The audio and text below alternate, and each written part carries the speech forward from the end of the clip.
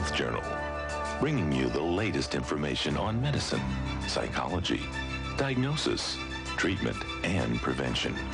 Major medical advances are made each week, and each week the American Health Journal keeps you up to date. Hello and welcome to this edition of the American Health Journal. I'm your host, Roger Cooper. Today's program offers the newest information to improve the quality of your life. First up, a special report on a breakthrough in heart disease prevention. We'll speak with a Nobel Prize-winning researcher about how to improve your heart health. Now on the American Health Journal. An amazing discovery has proven vital to cardiovascular health: nitric oxide. Our executive producer, Roland Perez, interviewed the winner of the 1988 Nobel Prize in Medicine on this recent discovery. At the David Geffen School of Medicine at UCLA, I had the opportunity to interview Dr. Luis Ignario. Dr. Ignario won the Nobel Prize in Medicine for his research into nitric oxide. And now he's using nitric oxide in exciting new treatments for heart disease that produce instant and dramatic results that may lower blood pressure and even reduce cardiac disease. Nitric oxide was a molecule I wasn't studying until the late 1970s. My colleague who shared the Nobel Prize, Ferid Murad, had discovered that nitric oxide could elevate the cellular levels of an important signaling molecule called cyclic GMP. And we became interested in how this might occur. We knew that drugs like nitroglycerin, which had been used since the days of Alfred Nobel 150 years ago to treat hypertension and treat heart pain, we knew the drug worked very well, but the mechanism of action was unknown. So we thought that perhaps the nitro part of nitroglycerin might somehow be converted in the body to nitric oxide.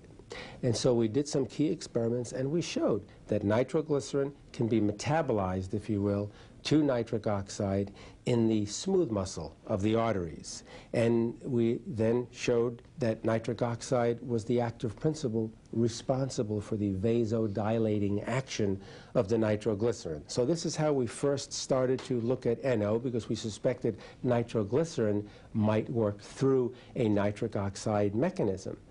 And what this led to, very simply, was the recognition that nitric oxide is such a potent vasodilator in the body, and we couldn't understand why our body would have receptors to interact with an outside chemical like nitric oxide, unless our bodies made nitric oxide, but we didn't know about it.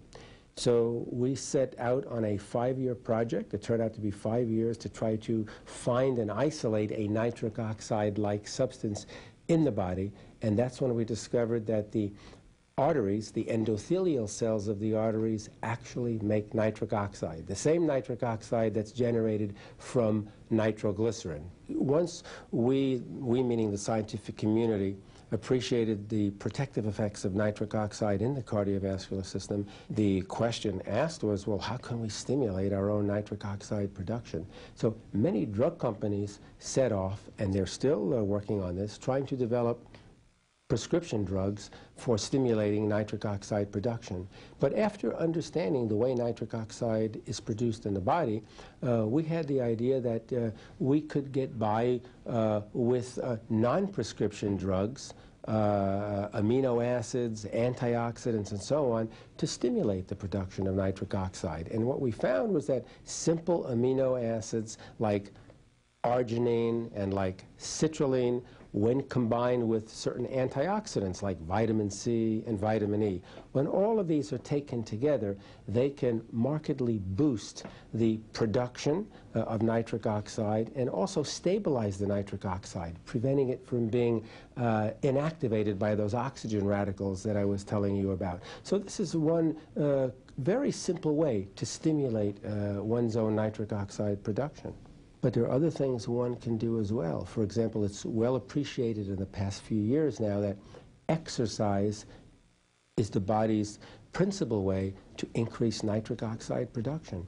When you're exercising, you have increased blood flow. Your heart is pumping the blood faster through the arteries. This increase in blood flow through the arteries stimulates nitric oxide production by the arteries, and there's a marked stimulation. So the more exercise you do for the longer period of time, the more of this protective nitric oxide you're generating. And then thirdly, diet. Diet is so important because now it's well known that a diet that's rich in fats and lower in protein promotes oxidative stress. Oxidative stress, which can lead to diabetes, can lead to obesity, and most importantly leads to a deficiency of nitric oxide. And then once that happens, you have all of the accompanying side effects of a deficiency of nitric oxide, like atherosclerosis, stroke, heart attack, and so on. I think that that kind of program would go a very, very long way to maintain cardiovascular protection and probably allow the person, enable the person to live a longer life. There's lots of long-term benefits available from nitric oxide therapy. We know quite a few of them today, and each month that goes by, there's a new publication about a new long-term benefit. The long-term benefits in the cardiovascular system are very, very important. One would be to prevent an increase in blood pressure, or to lower the blood pressure once it's abnormally elevated. In other words, to treat hypertension, okay, to lower the blood pressure. Also, another long-term benefit would be to protect against the incidence of stroke and myocardial infarction. One of the things nitric oxide does is it subtly interferes with blood clotting. It doesn't just prevent blood clotting if you have an injury, but it does prevent unwanted blood clotting. Unwanted meaning you don't want blood clots to occur in the coronary artery to cause a myocardial infarction, and you don't want clots to occur in the cerebral arteries, which would cause a stroke. So when you have a normal, healthy endothelial layer in the arteries, the nitric oxide that's made will protect against the development of stroke and against myocardial infarction. And another very important protective effect of nitric oxide is to protect against atherosclerosis, or coronary artery disease, or plaque formation in certain arteries of the body. So those are just three, to name a few. Dr. Ignarro's 5-year project investigating the role of nitric oxide has resulted in a new book that may change how cardiovascular disease is prevented and treated.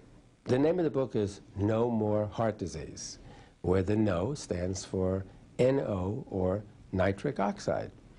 And I think the name is a good one because if a person is going to embark on and stay on a nitric oxide therapy, I think that, which would be a lifelong process, one would have very significant protection against cardiovascular disease. But once an individual has serious cardiovascular disease, there's no question that embarking on nitric oxide therapy does begin to reverse the process. The blood pressure comes down, the cholesterol levels, LDL levels begin to come down, kidney function is restored, limb pain in diabetics disappears, and so on. So that's a restoration of function. So it's kind of a reversal. I'm not saying 100% reversal, but I'm saying it's a gradual reversal. And of course, this has been going on only for 2 years or so. We don't know what's going to happen, 10 years from now. We essentially have just begun to scratch the surface, in my opinion, and in the opinion of the investigators working in this area. So there are many, many things to look forward to with regard to nitric oxide therapy and the possible prevention of other kinds of disorders outside the cardiovascular system. The main reason I wanted to write this book is very simple. I spent 30 years of my life doing research, making contributions to the discovery of a very important molecule, nitric oxide, that serves to protect the cardiovascular system against disease. Okay, put very simply, the lay public does not read the papers I publish in the scientific journals. How do I tell 2 billion people out there that this is what they should be doing to protect themselves against cardiovascular disease? And so one of the ideas was to try to write a book, a good book, perhaps a bestseller if I'm lucky. And perhaps with that as a start, I can begin to communicate with the people out there in the rest of the world to try to follow my plan for the development of cardiovascular protection and a longer life. Dr. Ignarro's exciting discovery will open doors to new kinds of exploration into the cardiovascular system that will definitely benefit mankind. If you have any questions regarding this interview, please call us at 800-303-3200. I'm Roland Perez for the American Health Journal.